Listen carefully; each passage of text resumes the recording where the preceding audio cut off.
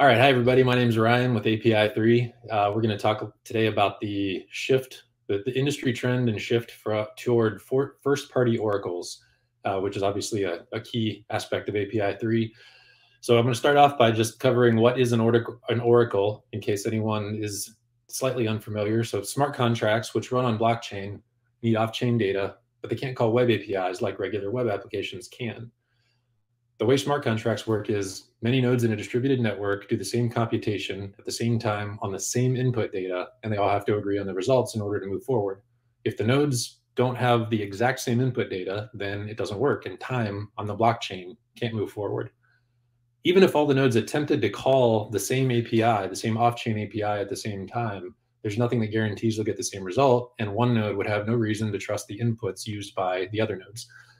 Because of this distributed nature of smart contracts, the need for all the nodes to have the same inputs and for the need for the network to reach consensus on the results, smart contracts are effectively isolated from the internet. They are isolated from the world. They can't access data outside of the blockchain. So something has to put real-world data that smart contracts need on-chain so that all the nodes have it to use as their inputs when they do their computations.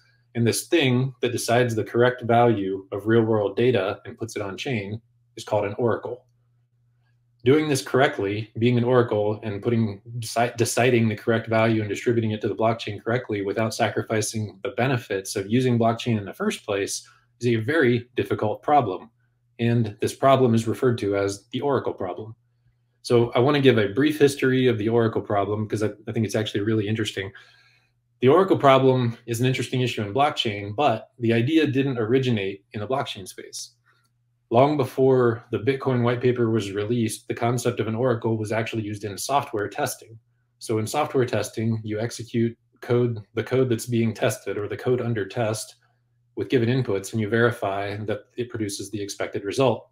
And the thing, whatever it is that decides whether the test has passed or failed, was referred to as the oracle.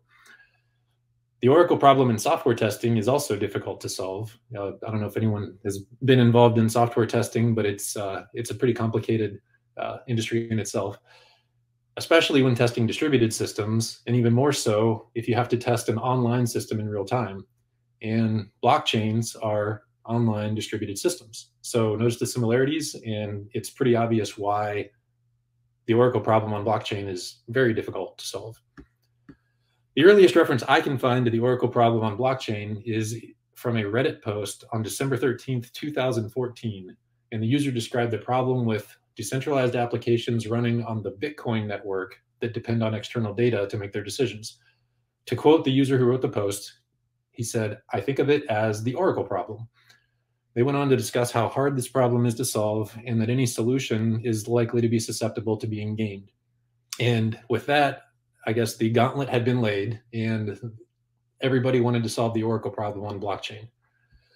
An early example of an oracle, of a blockchain oracle, was Augur, the Augur prediction market, which was actually manual, where humans were crowdsourced to answer questions, and then the winning answers were used in the on-chain smart contracts.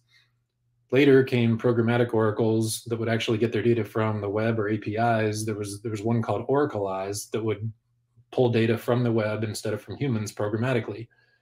And then, of course, Chainlink, where they said, hey, let's decentralize the oracle nodes because we're running on a decentralized blockchain, and they run multiple oracle nodes at the same time and then aggregate that data together into a single feed. Now, as in software testing, a lot of progress has been made in the blockchain oracle problem, but it hasn't been solved. And I don't know that it ever will be solved. The oracle technology has made some pretty sophisticated advancements, but there is no general solution to the oracle problem. Rather, and this is how everything works, engineering trade-offs have been made that gain in one area by sacrificing in another to fit different use cases and situations. So theoretically, oracle data can come from a wide variety of sources, but practically, it pretty much always comes from web APIs. And in an effort to avoid having decentralized applications or smart contracts rely on individual API providers, which we would consider that to be somewhat centralized, the most common approach to the oracle problem has been to aggregate data from multiple oracles together into a single data feed. But The data that the oracles get as their inputs comes from web APIs.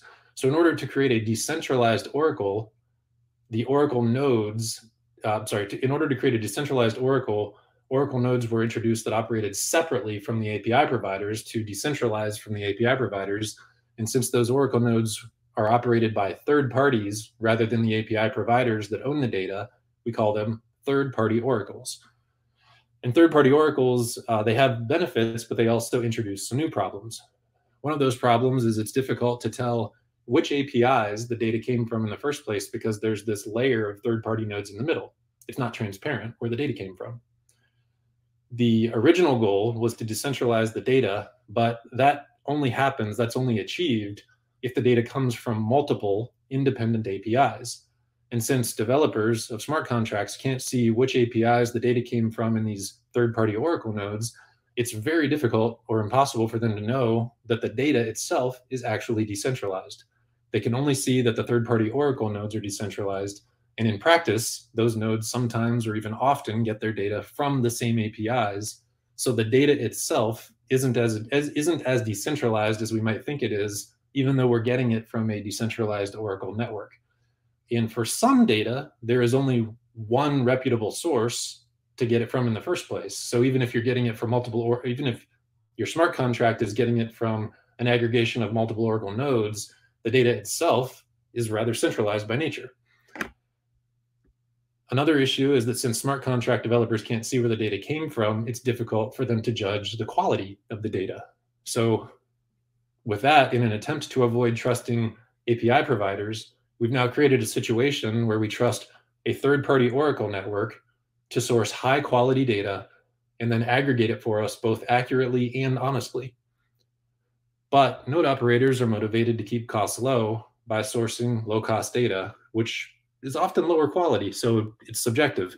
And it's really ideal for the smart contract developer if they can see the original source of the data and judge the quality for themselves. Finally, a network of third-party oracles does come at additional cost. Each node has operational costs, and the node operators want to make a profit. If developers can't see that the data is coming from multiple independent high-quality API sources, then there's really no way for them to know that they're getting benefit in return for that additional cost of using the decentralized oracle network. So this is just a little backstory, an interesting story. One of the founders of API3, Ben Ligure, wrote an article on Medium called, it's actually called The Gordian Knot Called the Oracle Problem, in which he compares the oracle problem, the blockchain oracle problem, to the legend of Alexander the Great, where King Midas had tied a knot that seems to be impossible to untangle. Rather than untie it, Alexander cuts it in half with his sword. Burrock's analogy captures a trend that we're seeing in the oracle space. Solving the oracle problem with decentralized third-party oracles is kind of like trying to untie the Gordian knot. Rather than continuing to struggle with an impossible problem, Alexander used a more pragmatic approach and reduced the problem to something more simple. He cut the knot in half. In blockchain, we now acknowledge, or at least some of us acknowledge, that the challenge and the bottleneck to getting decentralized data on chain is in finding multiple independent high-quality API providers. It's not with the oracle nodes. So decentralizing the oracle nodes doesn't necessarily solve the problem that is the bottleneck. So the pragmatic and honest approach is to simplify the oracle problem down to the API connectivity problem. Rather than opaque networks of third-party oracles, smart contracts need transparency and direct access to the APIs that provide the data. The solution is for the API providers themselves to be the oracles. And we call this first-party oracles. So when the API provider who owns the data runs the oracle themselves, it's a first-party oracle. When a third party who doesn't own the data runs the oracle, that's a third-party oracle. And what we're seeing is a clear trend toward first-party oracles. Why is that? Intuitively, the advantages of first-party oracles over third-party oracles are kind of obvious. All other things being equal, getting data directly from a reputable, high-quality source is preferable to getting it from third-party middlemen, even if there are several of those middlemen aggregating their data together. Leading Oracle projects are acknowledging this. Chainlink is recently promoting their Oracle being run by reputable API providers such as AccuWeather. API3 and Pyth are both using first-party Oracle architectures, and the list kind of goes on and on. It's clear that third-party Oracles are catching on. But this isn't just being driven by this sudden realization that first-party Oracles are better than third-party Oracles. That doesn't make sense. In reality, something else has changed, and actually, we've identified two things have changed that enable first-party Oracles to finally become reality. So the first big change is that blockchain is now more mainstream. A few years ago, most reputable traditional businesses were barely thinking about blockchain and smart contracts. Now, many of them are jumping in head first. They used to be afraid of blockchain, and now they're just FOMOing in. They don't want to be the last one to adopt Web3 and to access Web3. So that's one change. The other change is that Oracle nodes used to be more difficult to run. So now, today, it's easier for a business to run their own Oracle node with little to no cost or maintenance. And if they don't want to, they don't even have to deal with cryptocurrency to get paid for their data. And that wasn't the case just a few years ago. So these two changes in the blockchain landscape are monumental. Now, data and API providers are both motivated and able to be Oracle providers themselves and deliver their data directly on-chain to smart contracts. So I guess, what are the consequences of this? Well, it means the API providers who own the data can offer it directly and transparently to smart contracts. The middleman is no longer needed. If you need decentralized data feeds aggregated from multiple sources, they can be aggregated securely and transparently on the trustless blockchain rather than off-chain in an opaque network of third-party oracles. Now, does that mean there's no more reason to have third-party oracles, or is there still an opportunity for third-party oracles? No, I don't think so. I think there is an opportunity for third-party oracles. Of course there is, and of course they'll continue to exist. And I would even say, in my opinion, they'll continue to grow rapidly because the entire Oracle space is growing rapidly.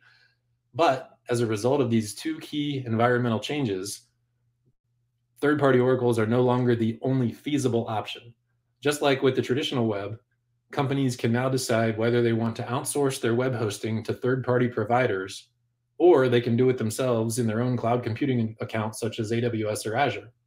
And each company, each API provider will have to make that decision themselves, which is the best fit for them. But there is one important difference to consider. In Web3, minimizing reliance on trust, or being trustless, as we say, is considerably more important than on Web 2. It's part of the ethos of Web3. So data source transparency and avoiding middlemen is the most practical way to minimize trust. And so for that reason, I think we're going to see an acceleration of this trend toward first-party oracles and away from third-party oracles. In the marketplace, what we're seeing is a massive uptick in both the depth and breadth of how smart contracts use off-chain data. The most heavily used data feeds are even more in demand than they used to be. And at the same time, new use cases that require off-chain data are popping up every day, very frequently. For example, some of those use cases are parametric insurance, escrow contracts, logistics. The transparency, efficiency, and scalability of first-party oracles is going to play a key role in making those use cases a reality. So thank you. That's all I have to say. And now I'd love to open up the floor to questions.